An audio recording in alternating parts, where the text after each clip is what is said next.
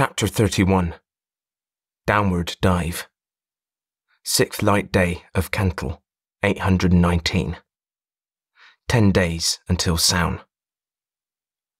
The rushes along the banks make for poor cover. The river meanders south through gently rolling hills, making the likelihood of being seen all the greater. Where is the torrent we endured underground? I must rely on myself to generate any pace. The river turns west, and I rest long enough to see if my hands still shake.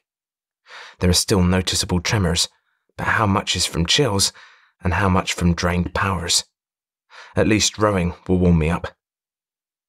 As I get some distance from the gorge, oaks and aspens start to appear along the banks. The occasional willow, with its pendant branches skimming the water, makes an appearance. At last, there is some cover. Ahead is a larger, more powerful waterway that makes my river feel like a muddy little stream. My boat is thrown against the left bank. I angle into the wave and attack it, only to be spun around and tossed against the bank again. Finally, the river widens, and I'm not so close to either bank. The river slows, and I notice most of the trees on both banks have been felled. There must be a beaver dam ahead. There's not much light left in the day, so I stop under one of the last untouched willows. It is a small tree, which is likely why it hasn't been taken yet, and it sits upon a small island within the beaver-dammed lake. I beach the boat and turn it upside down. The deer hide should melt right into the shadows under this tree. At least it better, for the bank is only several steps away. I have nothing to eat, and I dare not start a fire. It's going to be a long night. There's been no sign of the Obsidian Lord, but I know the water on the opposite side of the beaver dam will be sluggish. In direct sunlight, I'll be an easy target.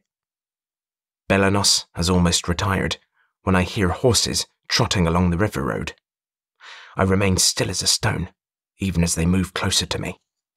He'll want to head south to Dartmoor, so have your men patrol the southern shore of the river, a low-pitched voice says. Yes, Lord, is Gurthsit's response. I grab my protection amulet from around my neck and hold onto it with both hands. In the still air, any sound I make will travel. I dare not move and give away my location. The horses continue their trot off to the west. How did he know that I am going to Dartmoor? After an eternity of waiting, I can no longer hear their presence. I peer out under the boat shell and confirm that I am alone. As Belanos rises, there are no clouds as far as the eye can see. I paddle myself to the northern side of the river before dawn, carry the boat around the dam, and put in from there. I paddle at a steady pace, making sure not to be heard as I pass the dam.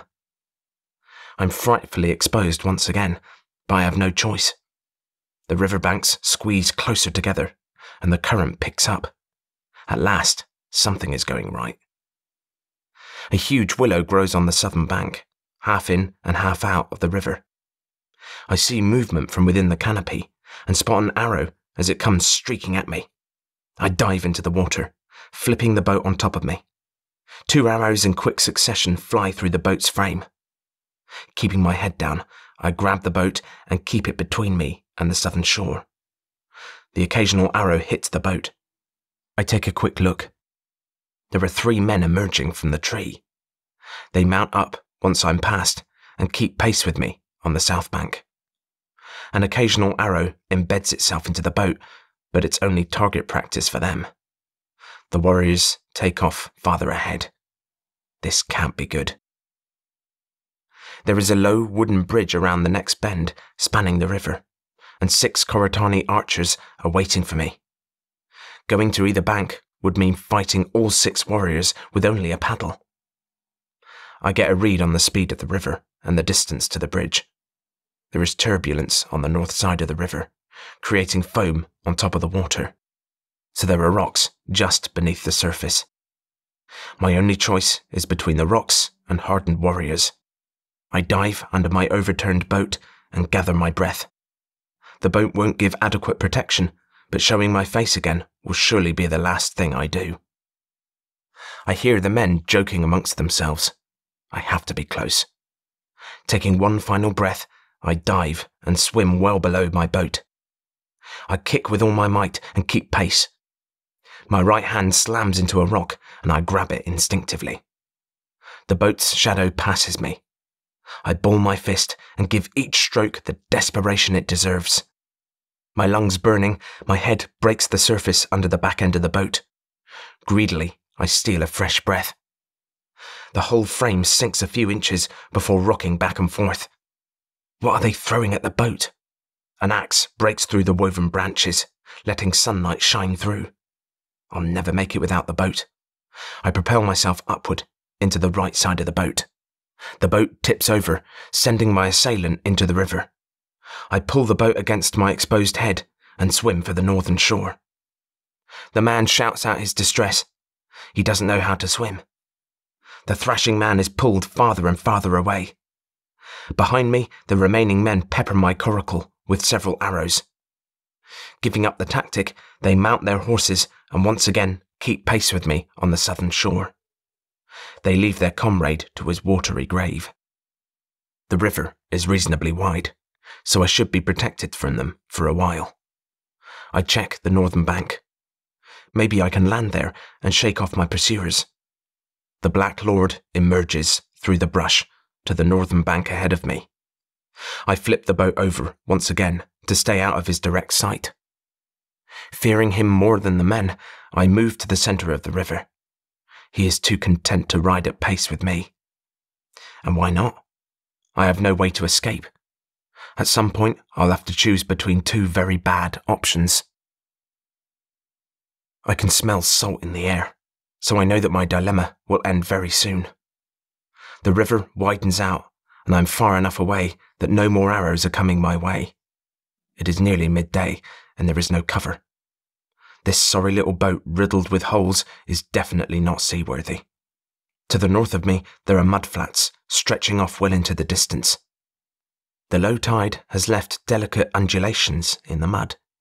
If my life were not imperiled, I might find it pretty. The Black Lord won't be able to cross the flats, but neither will I. One possible avenue of escape for me is eliminated. The Obsidian Lord pulls up short of the flats on a small rise and waits for his men to finish the job. The road south of the river turns away as the ground gets soft, giving me some distance from Girthsid and his men. Ahead is a tor with steep cliffs jutting into the sea. The Strait of Eru begins tossing my boat about. I won't be able to hang on to it for much longer. On the northern side of the tor, the scree looks scalable. I release the boat and swim for the loose rocks. I send plenty of rocks into the water, but I make the top of the tor. I've bought myself a little time, but only a little. I'm still trapped. A small fishing village sits on the western edge of the tor. Going that way will only result in more people being enslaved or killed. A cry of discovery lets me know that my pursuers have found a path to the top. With nowhere left to run, I wait for my doom. One of the men takes aim at me. I stare down the arrow without flinching. Girthsid slams his horse into the archer's mount and forcibly lowers the man's bow. There will be no easy way out for me. My arms begin to tremble and I lose my nerve. Breaking into a run, I head back to the northern edge. I stare down at the rocks below. Even now, I can't bring myself to jump. I scan the ground and laugh at my predicament. My only weapons are the loose rocks themselves. Girthsid's head rises above the tor, and he smiles at me. He moves off the path and waits for the rest of his men. They have no reason to hurry. I close some of the distance between us, stepping in loose gravel as I go. If only I had a sling, I would at least have a chance. At some point, I lost my bone knife, so I can't cut a crude sling from my robe. There will be no ballads sung about this meeting with the Obsidian Lord. My thoughts become clear. I'm a dead man. I know this to be true. If nothing else, I have to make sure that the silly orchid I carry does not fall back into his hands. That is all I have left to fight for. I plant my feet in the rocky soil and await their approach. Girthsid signals his men to halt. There are no taunts. The silence is unnerving. I review my options again, hoping that I missed something. Behind me is a steep slope that abruptly drops off into sea rocks. I will find no escape there. Girthsid and his men have blocked off any retreat. There is the village, but I would only bring death and destruction upon them as well. No, I didn't miss anything. Girthsid draws his sword, and his men take to their axes. I run as fast as I can to the sheer cliff behind me. Certain death awaits, but at least it'll be quick. The Obsidian Lord figures out my plan, and he shouts for the warriors to spur their mounts to overtake me. I skid to a stop at the very edge of the cliff. I am just a step away from my certain death. Girthsid and his men are galloping hard. They'll never stop in time. I jump for the rocks below before pulling up as my wings beat furiously. I turn to hover in the air as I see 6 men on horses ride over the cliff and fall to the rocks below. The centre man leaps from his steed in an effort to grab me. I dodge him easily. As he falls backward, his hand remains outstretched, reaching out for me. How odd. The spilled blood from the humans and horses below begins to fill the air. It won't be long before many others will discover this easy meal. I land on the rocks near the strange human. The back half of his head cratered. He stares out at nothing now. The eyes will make choice morsels. The word Girthsid flits into my mind. What a strange word. I cock my head and ponder it for a moment. Girthsid. I seem to know that word somehow. A human in black shouts out his rage from the shore. My human mind breaks through and gains ascendancy. But for how long? I leap into the air and make for Dartmoor. Yes, the moor is to the south. I must go there and find my nest.